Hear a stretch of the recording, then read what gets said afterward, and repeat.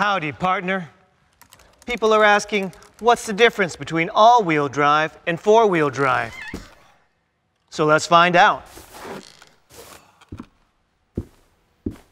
So, four-wheel drive is when power is distributed equally to all four wheels.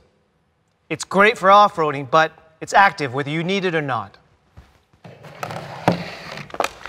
Now, all-wheel drive, which is called 4MOTION in Volkswagen models, distributes power where and when it's needed. So, for example, when you're turning, the power goes to the outside wheels, so you have better control. Horseplay, from the horse's mouth. Horsepower. Volkswagen.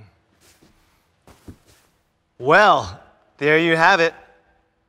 I hope we answered some of your questions about all-wheel drive, which Volkswagen calls 4MOTION, which I call excellent.